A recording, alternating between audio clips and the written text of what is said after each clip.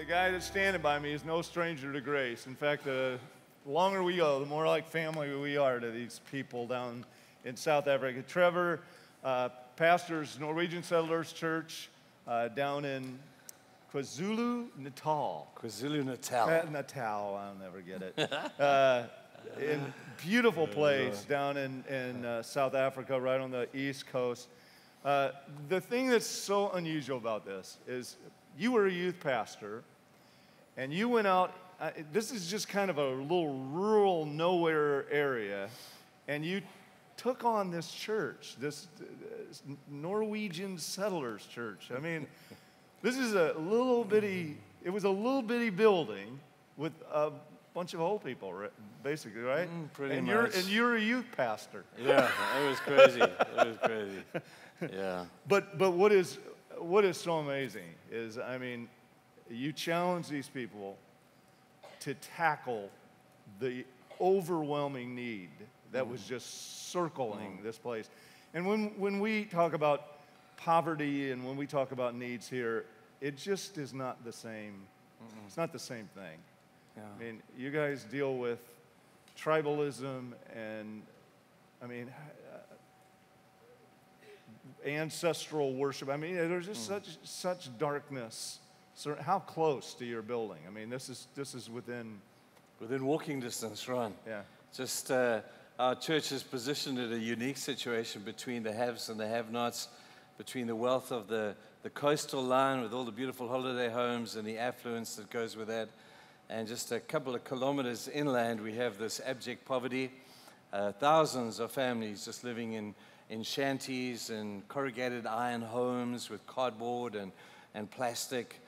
Thousands and thousands of families living like that. And our church is situated right between the two. And I mean, the guys that'll sit around, the men of those communities will sit around all day and drink while the women work and... Yeah, the culture is a big challenge to us. It might be a little overgeneralized, but the women of Africa are just the most amazing people. They work incredibly hard.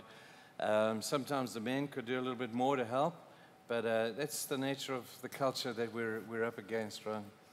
So Trevor takes this little band of people and he challenges the tar out of them because God had touched your life. I mean, there's always been this thing in you, even as a child, you said that, you know, fighting for the underdog, but suddenly the Lord touches you and it's a whole different deal. And so you challenge these people that we've got to do something.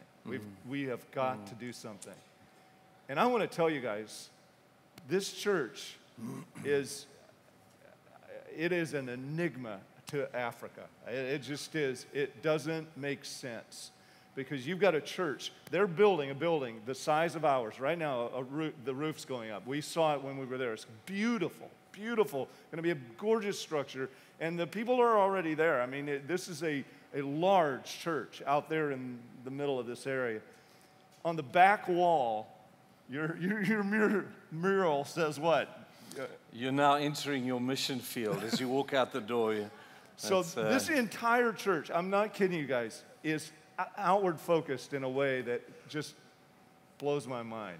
And it's a God thing. Everybody recognizes it. It is a God thing. But Trevor is really the visionary for this. And I mean, you just continue. Every time I go over, my compassion quotient gets knocked up a couple of bars. It just is so heartwarming to see what God has done through a group of people who will just say, Lord, use us to make a difference. So, I mean, we could talk all day about just the various things ministries that they've picked up. Every time Trevor goes on a vacation, he ends up with a new ministry. Literally, in some of these areas. But one of the things just recently you've done is taken babies. Yeah, Ron, we're starting a home for abandoned babies. In our area, teenage pregnancy is just right through the roof. You've got 13, 14-year-old young girls giving birth to children and not knowing what to do with them. So sadly, many are in that panic of what do you do with a baby when you're 13 years old? They either get dumped or they get put on the steps of a police station or something like that. And so there's an incredible need just to help these kids to take the babies in and hopefully actually to reconnect the baby maybe with the mother, help her, coach her in how to raise a child. But many of these kids have got nowhere to go. They just have nowhere to go. Wow. And so we're opening a home at present just to be able to cater for these children and bring them in for a 3-month period, just do the medical checks. These are all newborns. And then hopefully in the course of 3 months, get them out into some good adoptive families. And that's just one thing. I mean, we were sitting back in the back just between services, and I'm continuously learning from this guy of, you know, how we can make a difference and how we can not make a difference by doing good-sounding, foolish things. And we think this is a God deal that brought us together with you, man, to be able to partner with you. And we're so encouraged by that.